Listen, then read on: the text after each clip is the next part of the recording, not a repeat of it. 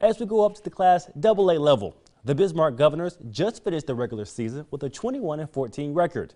And one player to keep an eye on as they get ready for this weekend's state tournament is Hanson.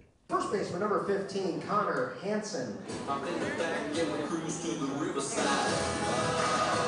Hanson has become one of the Governor's best two-way players. Personally, I don't think I'm seeing the ball any better. I think I've been really consistent with my hands. Is hitting .303 this summer, a number that jumps out when you consider he competes against some players that have college experience. I don't even think of him that way just because of the confidence he eludes and the things he does day in and day out. He definitely doesn't act like a junior. To be honest with you, he acts like a college kid. The left-handed first baseman hit leadoff for most of the season, but with injuries, he's now in the 3 spot. Connor's a natural hitter. He's really smart. He looks for pitches in the right situations. Injured pitchers also bumped up Connor to one of the top spots in their rotation. Everybody has a lot of confidence when he's on the mound because, first of all, he's a strike thrower.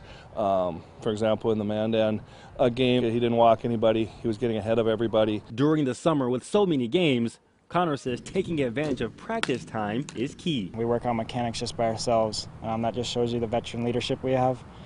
So hopefully the younger guys are learning from us. Connor takes pride in his defense. In 36 games this season, he has 157 putouts and no errors. That's a crucial part of my game. I think the defense comes first for me as a player, and I'm really happy how it's been going so far and hope to keep it going. The Governors will play the number 7 seed Fargo Post 400 at 11 a.m. on Friday in Grand Forks.